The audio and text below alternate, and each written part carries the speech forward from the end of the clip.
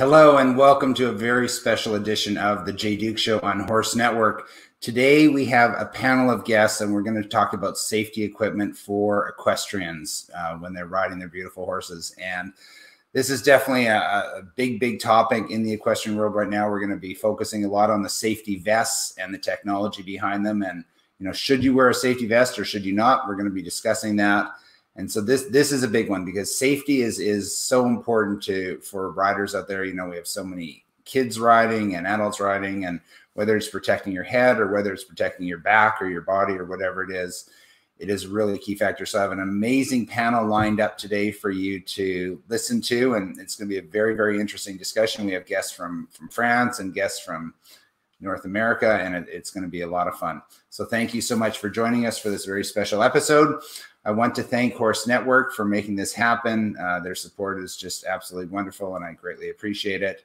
We're putting these panels together and bringing you the sort of education information that hopefully enhances your equestrian experience, and Horse Network is such a big part of that. And I also want to thank the EquiVault.com, that it is your biggest online resource for show jumping exercises. There's over 400 lessons online. It gives you a map of your arena, it gives you the instructions, gives you what you need to have, how many poles, how many standards, how much fill and all that. And there's lessons there from Grand Prix training to gymnastics to preparing for Maclay finals to novice riders to amateur riders to hunter derbies to young horses to lead changes. Everything you could want to learn is going to be on the EquiVault.com. So please check them out. So I'm going to start to bring our guests on. We've got 4 panelists joining us today, and it's the first time we've ever done that. So that's an exciting one for us. So we're going to start off. We have Catherine Winter is joining us. She is the founder and owner of Ride Equisafe. And the purpose of Ride Equisafe is to educate and inform people on safety products.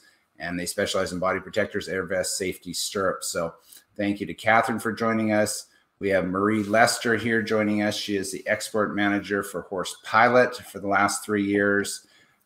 They've designed the first airbag that was designed for riders specifically, not taken from another sport and just kind of made into for riders. They actually designed it for equestrians. And Marie's joining us from France, and also with her is Pierre Francois, who is InnoMotion founder and engineer that has helped Horse Pilot design these safety vests. So that was going to be very interesting to hear the technology from him behind the products. And then we also have, one more. Danielle Santos, there she is, Vice President of Sales for Charles Owen. And Charles Owen is such a big name in the business. And thanks to Danielle, she's going to be educating us on what Charles Owen is doing to help keep riders safe. So thank you so much for everyone for joining us today. And how is everyone? Good. We're great. Thanks for having us. Thanks for having us. Excellent. Well, thanks so much for joining us. And I want to start off with, we're focusing on the vest because that's a fairly new thing in the show jumping world. It's, cross-country riders have been wearing them for a while now, but in the show jumpers, that's pretty new. Really, it's new as of 2021, essentially. And so I want to start with that. So there's 2 types of vests. There's the protective vests and there's an inflatable vest. And I want to begin with what is the difference between those 2 things. So let's start with Catherine. And I want to hear, what is the difference between an inflatable vest and a protective vest? Sure. Thanks, Jay. So the key differences are, first of all, a protective vest is made of some type of foam in most cases of different constructions depending on the brand and the model. They're really fantastic for energy dissipation, shock absorption, impact absorption. And one of the big things about body protectors is that they are fail-safe. You wear them and they do what they're supposed to do. With an air vest is kind of like a wearable air mattress, if you will. It is attached to a saddle strap on your saddle, and it deploys in the event that you were to separate from your horse, and it inflates and provides protection to the torso area, neck, hips, tailbone, ribs. Again, it's kind of like falling on an air mattress, but the key with this one is that it's a mechanical system. So it does require a chain of events to occur in order for it to deploy. They both do different things, and there are some overlaps. There are things that an air vest is great for, and then there are things that a body protector is better for. So whenever people ask me what's the safest thing, my response is nearly always wear both. But we know, especially in the hunter jumper market, people are tending to choose one or the other. So we're just trying to inform and educate so that they're making an informed decision. But I'd love to invite the others to share anything that I may have missed or some thoughts on body protectors and air vests as well. Marie, let's go to you. So what's the difference between the body protector and the inflatable vest? Well, I totally agree with Catherine. It's two different protection products, and one has a purpose, the other one has another one. So it's true what she says is that you can wear both. You can choose between one or the other. We chose the airbag vest, so the one that is inflating, because we wanted to bring a lot of comfort for the riders. We are seeing riders as athletes, so we wanted them to have a protection that was very comfortable, that they will not bother them, because they are athletes, so they need to move, they need to be comfortable when they ride. So that's why we went for the airbag vest, the inflating one. Okay, so you just focus specifically on the inflatable. Yes, and this is why what we did is that we connected with InEmotion, who specialized in airbags, and we told them, okay, we would like to develop an airbag vest that is designed for riders, especially for horse riders, because all the others on the market come from other disciplines and were sold into the equestrian industry. So we wanted to really match the requirement for the riders and provide them an adapted product. So for all the technology, Pierre-François will explain you better all the technical details, but that's what we did for Horse Pilot. Danielle, do you have a preference? Is one type of vest better than the other? So at Charles Owen, first of all, being a dedicated safety company, we manufacture both body protectors as foundation garments, as well as air vests that connect to our body protection. So the first thing I have to say is that no matter what you're wearing, the additional confidence that riders get from being able to put a vest on is extraordinary. So, you know, whether you choose an air vest or you choose a body protector that's a foundation garment, the additional confidence that riders get adds a level of safety to them. They ride better, they sit up straighter, they are, you know, as we know in hunters and jumpers, they ride a little bit more forward, they have a better opportunity. So in asking if I have a preference, actually, I see both products as being useful, best in conjunction with each other. But, you know, the certifications for horse riding accidents in the foundation garment, that's key. That is the EN 13158. And that particular standard is based solely on horse riding accidents. And we all know that the trajectories are different, the speeds are different, whether you are on a horse or a motorcycle. So that becomes something that to me can make the decision one way or the other. That being said, we've created both, and the ideal situation, as Catherine said earlier, is if you are worried, both together is an ideal solution. And it's interesting what you say there about creating confidence in the rider. So that's something which I hadn't thought of, that would be, you know, and I haven't worn, I mean, I don't compete anymore. So I wasn't around when safety vests weren't around when I was out there jumping and showing.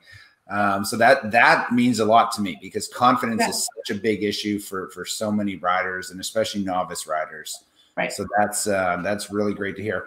Pierre, the technology that goes into these inflatable vests, How long ago did you start working on that, and what's been that process to create the vests that you currently have today? Well, of course, it's a new technology. We are already speaking about wearable safety. We even invent a word to describe this. It's a contraction of wearable airbags called wear bags, because it's like kind of different from airbags in a car. But basically, it's a technology that's appeared in the middle of the 2000s, like in 2005, 2006. It was just inspired by live vests for floating reason, but trying to make them inflating much faster. But now we really comes to, I would say, we comes to the questions a bit later than the answers. And the question is key for us as a technology developer is try to understand the major injuries and try to understand the mechanism of injuries that leads to those injuries. Mm-hmm. Because if you want to avoid an injuries, you need to understand which type of injuries you have to fight again. And the interesting thing is the body is probably one of the most beautiful machines, just after horses, of course. And the way that we get injured is just the consequences of millions of years of evolutions. And you can get injured by an impact as well as a torsion, as well as a frictions. So it's key to understand the type of injuries you want to avoid. And we don't think that the best way is to think about the product. We just start from the injuries and look the best technical solutions to try to reduce those injuries. As Catherine was saying, yes, if you are stamped by a horse laying on the ground, of course, foam systems will be better. If you fall on very sticky, let's say, points, it can be very hard for the inflation systems and not so bad for the foam. At the opposite, if you lay on the ground and the horse is falling on you, then the inflatable cushion could be very interesting. So the idea is try to use the best technology available to bring a good level of safety, including the fact that if you want to protect, you need to be warm. So a good protection which is not warm is not a good protection. And in any case, when you are a top riders as well as just having fun on weekend, you want to feel nice, you want to feel comfortable, of course, but you want also just to forget this protection.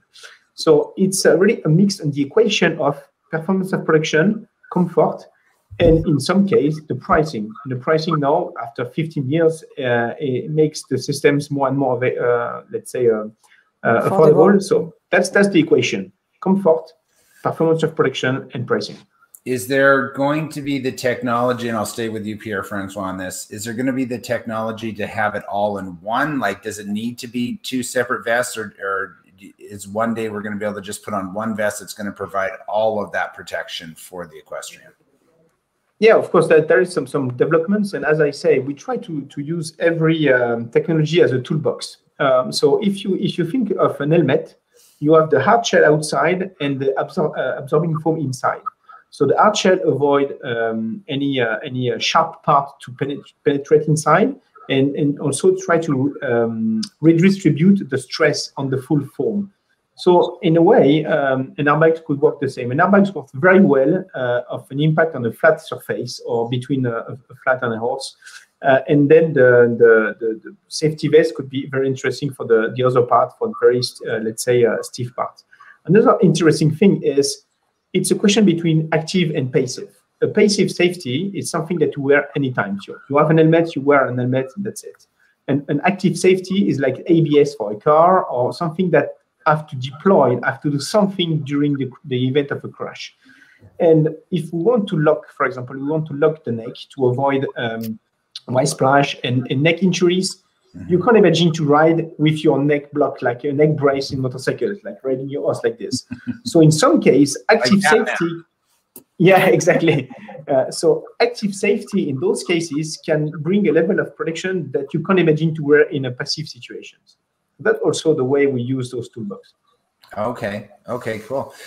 And Jay, I'll mention too, and Danielle can jump in here, Charles Owen's AeroWear company actually has a hybrid on the market already. It's called the AirPS.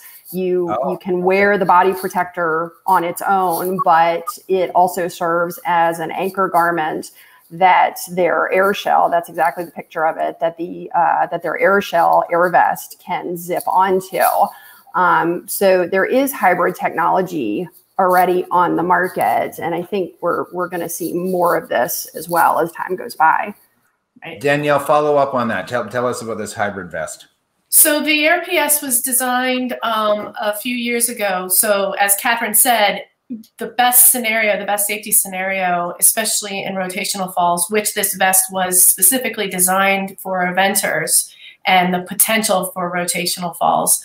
It anchors the airbag the air vest containing the airbag to the body protector, because if for some reason the air vest shifts, you'll lose some level of protection. And this is so key because you want to be able to be protected in your entire torso, essentially. And the AirPS did allow for neck stabilization, which for us, we designed it in conjunction with our helmets to lessen the severity of torsion or any sort of neck injuries. And then, of course, it came down lower to protect against the hip, because as we see, riders do fall a lot of times on their shoulder, which is a collarbone break generally, and then on their hips, which, you know, can be a pelvic fracture or it can be a twisting of the spine. So, like I said, that particular product was designed specifically for eventers, and I think that in the coming years with new materials, the hybrid will be something that we work on, and with thinner materials, because that particular product, eventers are really used to putting on their air jacket over top of their foundation garment. They're not worried about getting hot. They're going to get hot and sweaty no matter what on a cross-country course that lasts for 12 minutes. But, you know, hunters and jumpers, they're not used to that. They also have an aesthetic that they need to keep. So we need to find more materials that are thin and then start to make a hybrid that a rider will want to wear. Because as Pierre-Francois said, you know, the rider has to want to wear it. You know, we can create anything to protect riders. But if you're riding around like the Michelin Man and you can't move your neck, what good is that going to do you? That's a great way of describing the importance of self-image in the show jumping world, Danielle. Thank you for that. That was brilliantly worded. Marie, let me ask you this. So Pierre-Francois and Danielle has also talked about neck protection, and that's something I want to focus on. What can you say about how these safety vests help protect the neck of the rider, and specifically that such a vulnerable part of the body? Okay, so I can start and Pierre-Francois can go deeper into the technical parts. On our side for Horse Pilot, of course, when InEmotion designed it and developed it and certified it, there are several controversy, you know, whether it has to go very high in your neck or not. Ours don't go as high as others because we were thinking when we developed it, and please, Pierre-Francois, stop me if I'm wrong in my English, that if it goes too high, first of all, it's going to push the helmet and make the helmet goes forwards and break the nose. This is something we've seen in horse riding. So this is one thing we wanted to avoid, is having an airbag that will deploy too high in the neck, bang the helmet and push the helmet forward in front. And also because the human body is made to absorb a minimum of trauma. It is, as we mentioned earlier, it's a beautiful thing, the human body. And if you are blocking everything, meaning your neck, your pole, and everything is completely blocked and immobilized, it can be worse during an accident. The body needs to have a minimum of movement, how do you say, possibility. You know what? It has to be able to move. If you are blocking everything, it can be worse. And then Pierre-Francois can go forward with more technical arguments. No, I think Marie was really great clear. Neck is one of the most complex parts of the body, and the type of injuries that can impact the neck part are very various. You can have torsion, you can have steering, You can have compression. You can have also white splash. So at the end, it's just the inertia of the heads impacting the ground is just moving too far. So we are working with biomechanicians, working on mannequins, and to be honest, sometimes on dead bodies, to analyze post-traumatic crashes and the performance of productions. What we see is the neck has a freedom of liberty, which is into a certain level is okay, which is, let's say, an elastic part. Unless when you move too far, so you go above the limit of the body, and then it's where we are generating injuries. So our strategy is to rise up the cushion and to just keep the neck into a range of movements that is allowed by the body. Of course, we are designing airbags that have to fit with different morphologies, different body shapes. We have big guys, small ladies, a big neck, small necks. So it's a kind of something that have to save in the majority of the case. And of course, we want to avoid any risk of additional injuries. So the idea is try to reduce the movement of the neck, especially in the back with the white splash, but keep the ability of the body to roll. Because when you roll, you are dissipating energy that you are having. The energy of the speed is like the speed, the square at square level, if you remember your equations during high school. So the idea is energy is what creates injuries. So the more energy you have by riding your horse, the more energy you have to dissipate when you crash. When you can roll, it's exactly what judo guys are doing when they roll on the floor. So we need to keep some freedom of liberty to keep on rolling, but avoid to go above the body limits. So that's how we have designed our, let's say, neck protection.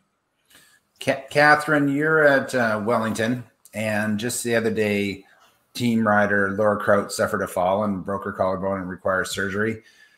Which of the two vests, the protective vest or the airbag vest, if you had to pick just one, because obviously both are better, there's no question about that. If you had to pick just one, what's going to help protect the collarbone the best? Because that's such a common injury in show jumping. So what's the most helpful?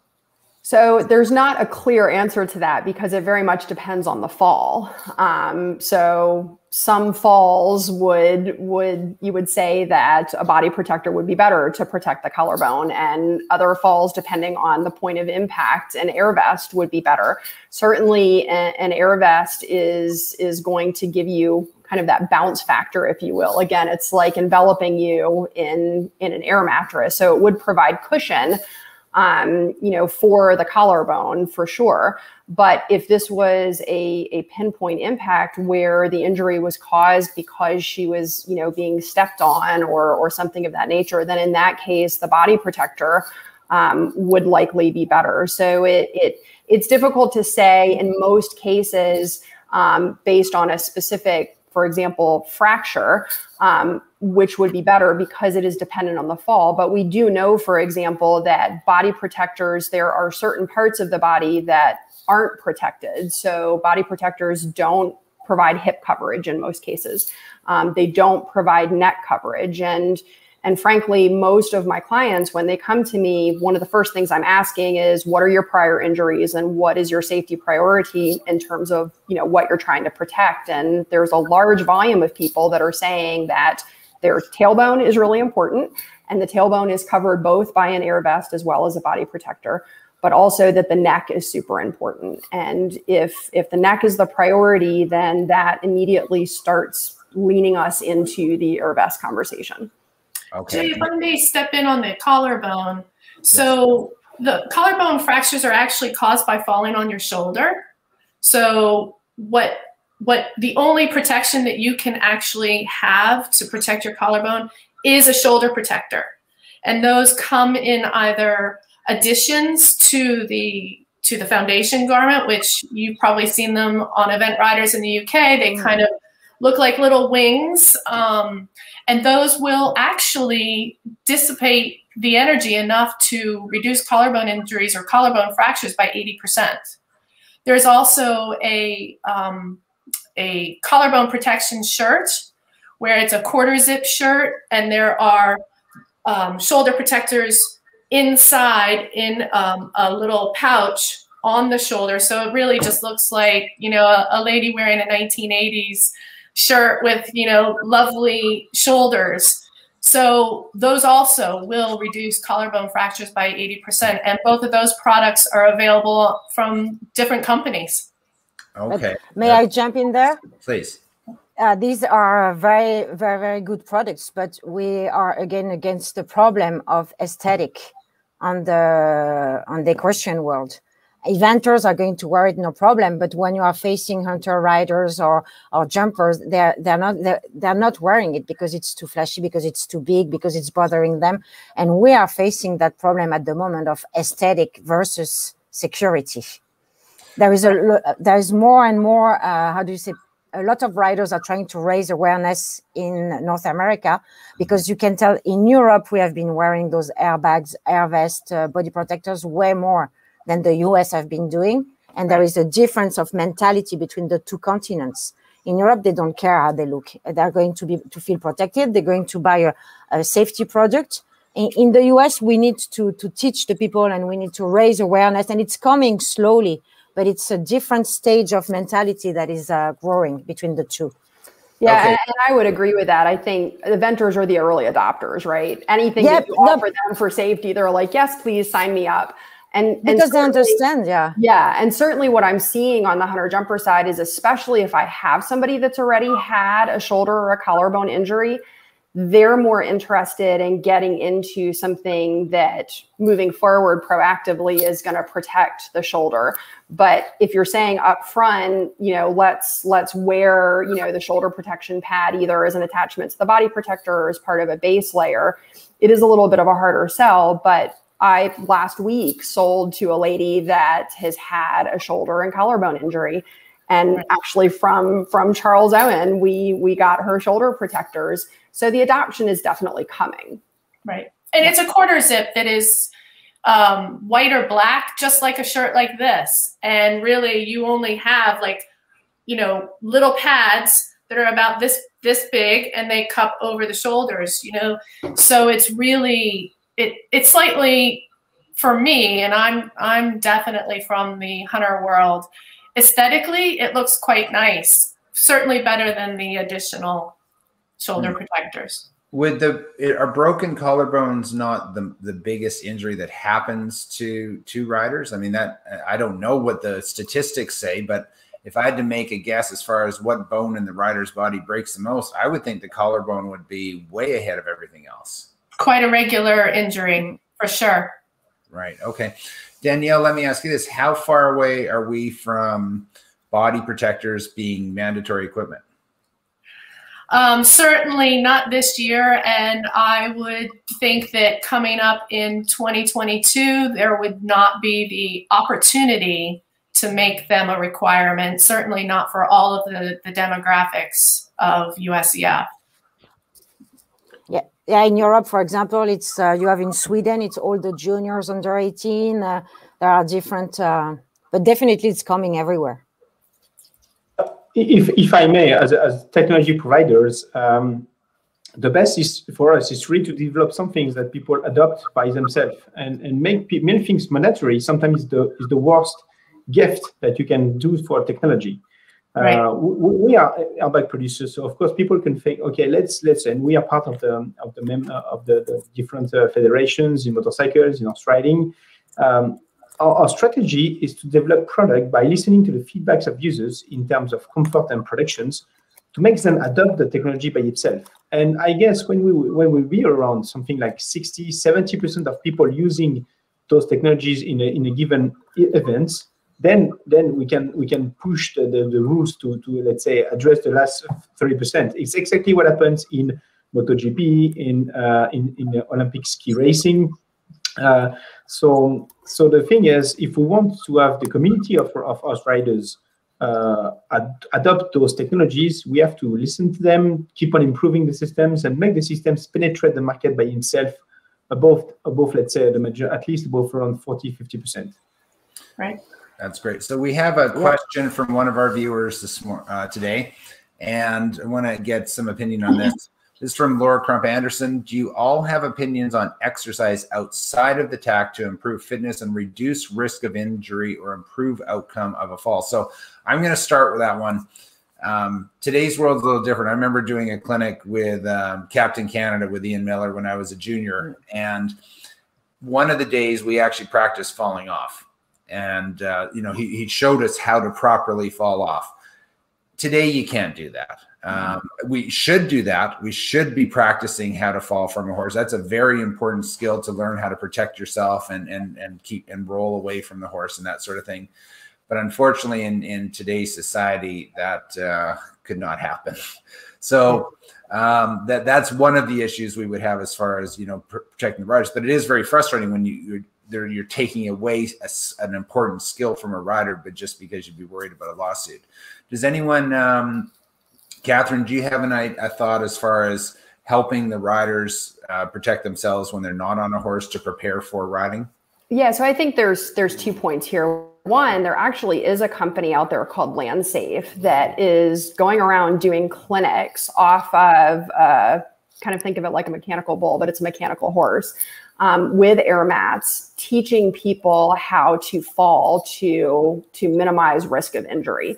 So while you're not falling off of a live horse, like I remember my trainers making me do emergency dismounts for my galloping ponies, we're not doing that anymore.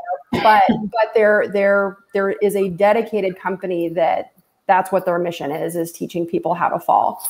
I think part of Laura's question is also around fitness and you know, thankfully riding is a sport where you can come from any background, any fitness level and enjoy the sport. But I know from my own experience, the stronger that I am in my core, the more effective I am in the saddle. So I think certainly having a well-rounded fitness routine makes you more effective in the saddle, makes you more confident in the saddle, you know, helps you potentially, you know, reduce the risk of falling. But it's a dangerous sport. Horses are horses. They have minds of their own. And sometimes no matter how well prepared you are, you're going to fall. Right. And I think it's important to add that our demographics, you know, riding is something you can do from a very young age until Captain Canada's perfect example. You know, you can ride until at the Olympic level until, you know, and gold medal like Nick Skelton at 59. So I think that as our demographics start to age, we are looking at greater opportunities for protection because we want to keep riding, you know, and just because you are a little bit older, why shouldn't you be able to ride? You know, put on an air vest, put on a body protector and put your helmet on and go and enjoy it. And that's interesting you say that about Nick because he had previously suffered a broken neck and recovered from that. He's also an upcoming guest on the show, so I'm very excited to be speaking with Mr. Skelton very soon.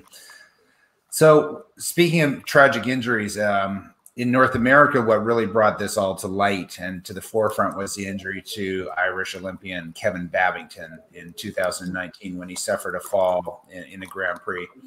So for those of you that have seen the fall, I know that talking to Kevin and Diana, his wife, they both feel that if he was wearing a protective vest or an inflatable vest, there's a better chance he would have been okay and not be, you know, paralyzed from the chest down and in a wheelchair. Can anyone speak to that as far as, you know, having, you know, seen that fall? Do you think, is there a better chance that he would have walked away from that if he was wearing a vest? Anybody can speak to that? Marie, have you seen that? I haven't seen the fall, but people have been explaining it to me. It's very hard to say afterwards, okay, it would have been better with or not. What we have to keep in mind is that even for professional, it's still a dangerous sport. You never know what can happen, even with someone that is such a good rider as Kevin is. But having, it's what François was saying about passive and active protection. Having an airbag for sure is going to help. It cannot get worse with an airbag or with an airbag vest or with a hard shell. It cannot get worse. This additional protection can only provide you extra protection. So maybe yes, maybe not. It's very difficult to say for Kevin's case. But for sure, when you are a professional and you get in the ring, and even if you are the most talented in the world and you have the best world ever, if you fell off and you broke some ribs, or if you break your shoulders, you're going to be out of the saddle for weeks. And this is your job. You need to ride in order to train your horses. It's your job. This is how you make money. So by having an airbag, if this can avoid for you to have any accident, any injury, and you can keep riding and be safe, why not? And this is what everybody is trying to figure it out, is that whether you're an amateur or you're a professional rider, a safety vest is going to protect you more than if you have none. Okay. Exactly. And this is what I think is important. It's to say, okay, even if you're professional and you're number 4 in the world, or even number 1 in the world, if you flip over with your best horse, and this has never happened, and you break something and you're injured, you cannot ride anymore. You're losing all the horse shows, you're losing. So right. That's the point of view I have on professionals. I think Maria said it so well, so very well, that any sort of addition is so beneficial to lessen severity of falls. Right. No, absolutely. No, I mean, and I will add, what we're facing today in Europe as well and US is we have to be in lockdown because there is no remaining bed in hospitals for people. So more than ever, we try to avoid going to the hospital, whatever the sport it is. So I would say we all need our part of freedom and exercise our sports, because we can't go into concerts, we can't go to stadiums. In France, in Europe, we can't go to restaurants. We still can do some stuff. Riding horse is part of the things which are allowed, but it's not the right time to go to the hospital. So for sure, today, optimizing your chance of being safe, and if you crash, this is something possible, optimizing your chance to not go to the hospital is very important. And the last statistics we have on the more than 1,000 crash we had is well-gun airbags can help you to avoid going to the hospital in more than 50% of the case. Yeah, true. Dear Francois, I want to ask you this question and start with you. So a few weeks ago, there was a Grand Prix in California, and the rider was coming down the final line, and the horse jumped very hard and big at one of the fences, and he got just a little bit out of the saddle, like not to the side or just very slightly it popped, and that inflated his safety vest. And he jumped the last 3 jumps with the safety vest popped up, and okay, it didn't actually seem to negatively affect him. And the horse didn't even lose its focus. It was a pretty neat thing to see, but obviously that's not ideal. We don't want the safety vest going off when you're on course, never mind in, jumping, meter 55 fences. So as from the technology aspect of that, what can be done to make sure that doesn't happen, or is that just a risk you have to take? No, as I was saying, any feedbacks that says that we are not at a 100% case of detection crash and 0 force triggering, we are not ready. We are not, let's say, perfect. So of course there is some improvement. First thing is, it's really important to tune the length of the lanyards for any type of riders, even sometimes depending on the horse and depending on the type of horse. So the longer it is, the more safety you have before force triggering. But in some cases, if the horse is not too high, you have the risk to fall down with something which is not inflated or not inflated enough. That's why the length of lanyard is important. The speed of inflation is key, because if you retard the inflation time, when the lanyard pull off, you need to inflate faster to get ready at the first impact. We are working on also different technologies of elasticity on the lanyard, and a magnet system that you can pull off very fast if you forgot just to remove the lanyard when you go off the houses. Things happened to me a few weeks ago, and hopefully there's a red small strap that you can pull off in one end and go very fast. And you have to keep in mind that wearable systems, active wearable safety and smart wearable safety, is just at the beginning. And the more users we have, the more feedbacks we got. And we all say that part of our users are part of the R&D team. So you can see improvements. And the good thing is wearable systems are used in ski, in motorcycles, and all of those enable companies as us to use all those different sports and feedbacks and investment to keep on investing to promote new technologies. So we are working with Horse Pilot on a fully electronic system, so no lanyards, no any link with the horse. It will be based on a small brain, this size, that will be stick in the back, that we use to analyze in real time the movement of the body and decide to detect and inflate the airbags.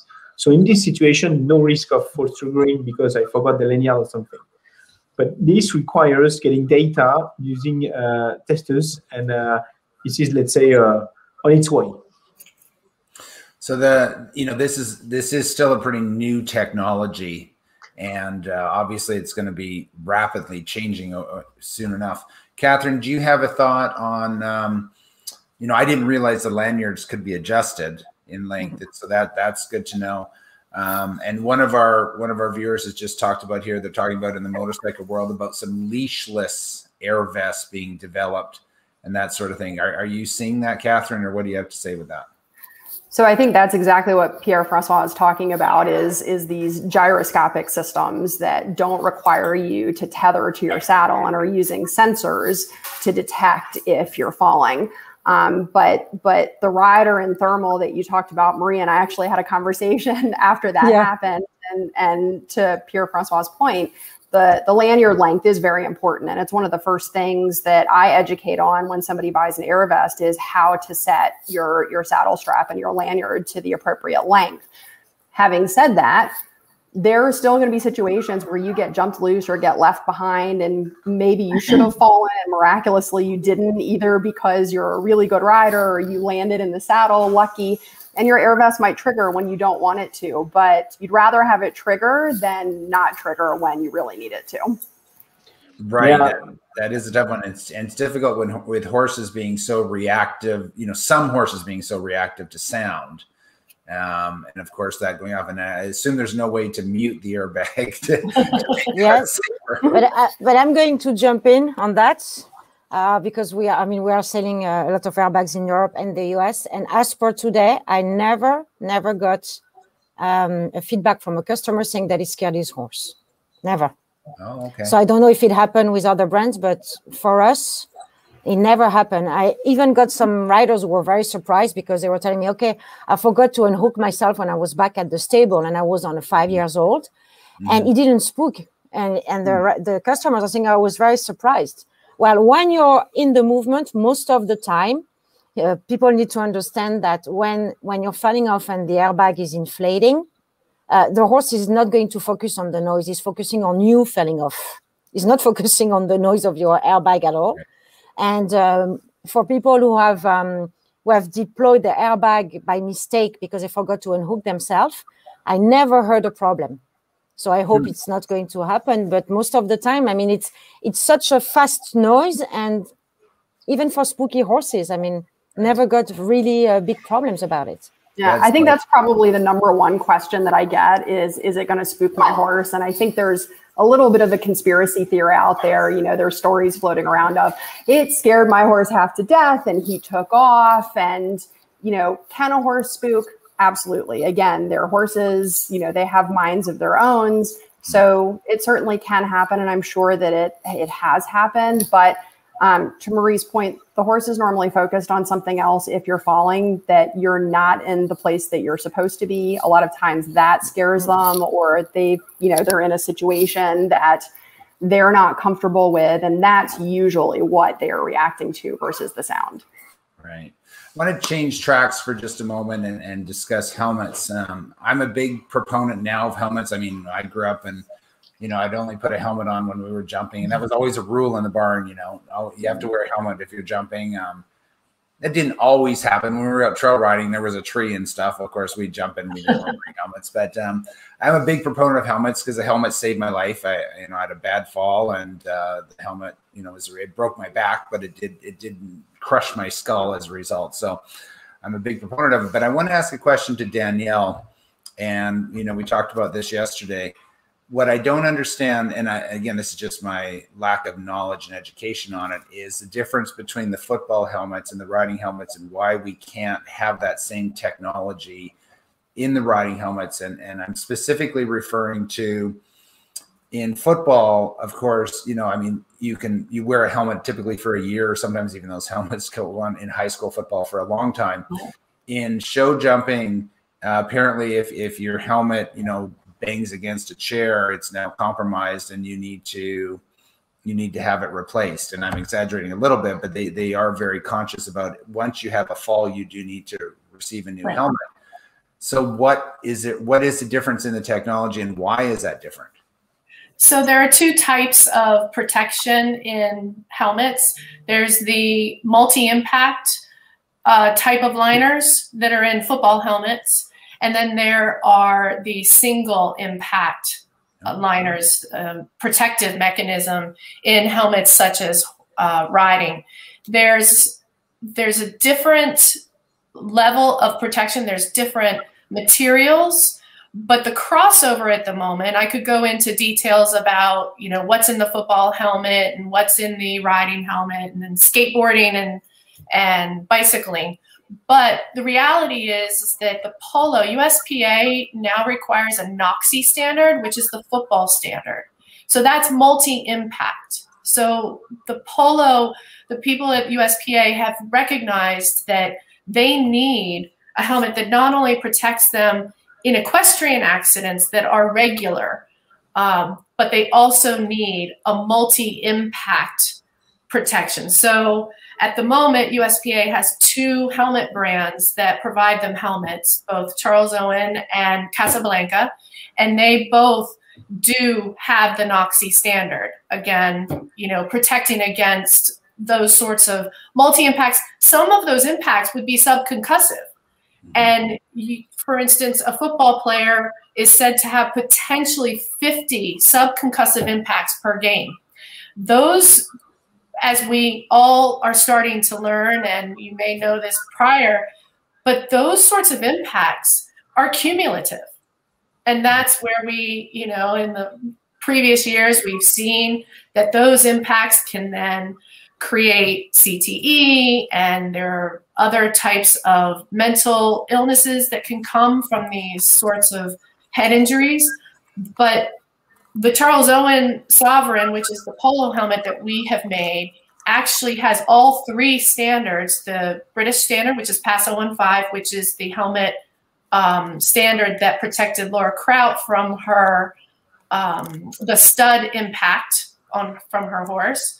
The European specification, which is VG1, and then the ASTM standard. And then we also have the NOxy. So our Sovereign polo helmet takes all of them together, and I believe Casablanca has also additional standards. So those polo players are getting protection at so many different levels. Now, that means that the liner would be different. So we are using a Viconics liner, which is a brand new, it's not EPS, expanded polystyrene, and it's not EPP, expanded polypropylene, but it is a whole new material that has great potential and use in the coming years in all helmets. Okay, so where does to make that sort of thing happen? So you're saying, you know, basically the polo riders are more protected than the show jumpers. So where does that need to come from as far as to make that change in that technology in show jumping? Like, what does that come from the federation? Does that come from USEF, or does that come from individuals, or where does that start? Catherine, can you answer that? You know, you're in the sport, and I know helmets are not something you deal with, but where does the safety regulations start? Well, I think it's multi-directional. I think it comes from funding and research that tells us that we are continuously finding more effective materials and designs. To Pierre-Francois's earlier point, I think it comes also from education and awareness and people making the choice to really look for those types of products and make the choice to use them. And then from the federation perspective, putting in place standards to ensure that people are using things that are at a minimum level that we know is going to provide better protection. Okay, so So essentially be proactive, get educated, and figure out what works best for you. And then, that's the best way to be safe. And, whether that be your diet or your fitness program or whatever it happens to be, make those choices that are best for you. Marie, just to finish up on your thoughts with the safety, you've been in the business for a long time. What's like the biggest change you've seen from a mentality standpoint for riders looking to have a safer experience on a horse? Well, that's a little bit what you were saying when we were younger, our generation, we used to ride without helmet. And if you look at it 20 years later now, everybody rides with a helmet, even when they're training. Most of the professional also now are careful about wearing helmets. So why not now the safety vest? You can see that through the years in our industry, people are more and more aware of the safety part, and we are getting to it. The helmets are the best example. 20 years ago, nobody was wearing helmets. Nobody realized really that it was so important and it could save your life. And nowadays, it's very unusual to find riders or even professionals are going to tell you, oh, no, I don't need my helmet. I mean, it's really into mentality now.